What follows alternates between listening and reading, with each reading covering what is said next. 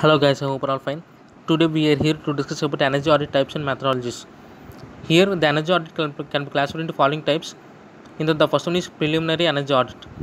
Here it uses existing or easily obtained data, then it establishes the energy consumption in the organization, and after that it estimates the scope for saving. Then after that it identifies the most likely areas for retention. Then it identifies the immediate improvements and it sets a reference point. Then it identifies areas for more detailed study. Whereas the second type is detailed energy audit.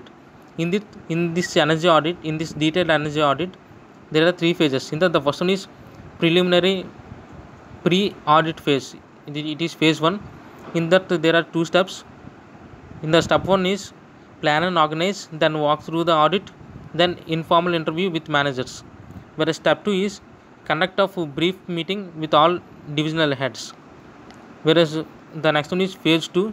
It is audit phase. Here there are few steps.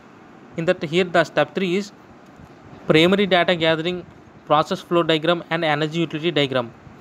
After that conduct survey and monitoring. Then after that conduct of experiments for selected energy guzzlers. Whereas the next step is analysis of energy use. Whereas step 7 is development of energy conservation opportunities. Whereas step 8 is cost benefit analysis. Whereas step 9 is reporting and presentation to the top management.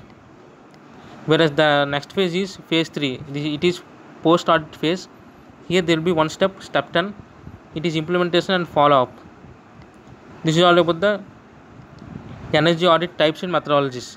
I hope you understand guys. Thank you.